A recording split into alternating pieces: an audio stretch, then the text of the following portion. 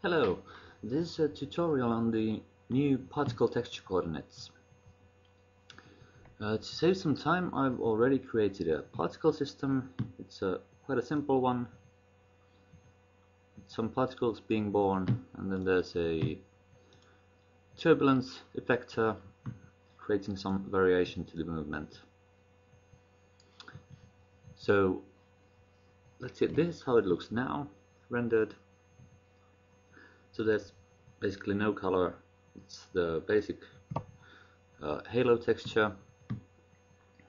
So now let's first try to fade the particles that are about to die.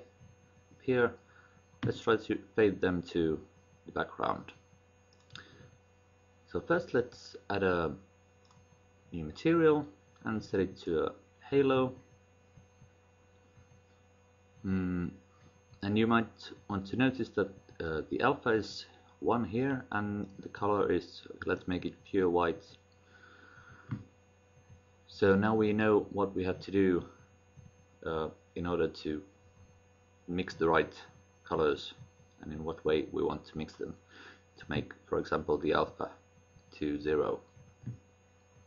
Next, let's add a texture, and now we want to use a blend texture, and you'll see why in just a second. So the main thing is, if we want to use the new feature, is to change the texture coordinates to the strand or particle coordinates from the default generated coordinates. And what this does for normal particles is it uses the x-axis value for the lifetime of the particle. So we should see that straight away. If we render it, we have some color. And why this happens, it's all pink, is that there's a grayscale texture currently, so it uses the color given here to apply the texture. But we can override that by using a ramp, and we also, since the mixing isn't really working for that well, so we'll change it to multiply. And for now, let's set the alpha to 1 so we can actually see what the texture does. So it starts out black and then it turns into white. Let's see how that looks. Yay, it works! So this is a really nice way to actually see how the particle colors will change in time. So this edge here, the beginning, is the part where the particle is born, and the end part here on the very right is when the particle is going to die. So now we can just, for example, take this point and change its alpha to 0. Again, we also want to influence the alpha here, and then just render, and they fade away nicely. Now, to make it a bit, for example, more fire-like, let's set something gray here, and for example make it red in the middle part, and let's make it pure white in the very beginning. Perhaps let's add some yellow here too. A bit brighter.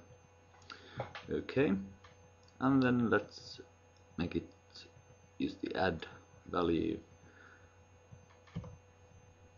And there you have it. Okay, perhaps we should decrease the overall alpha a little bit.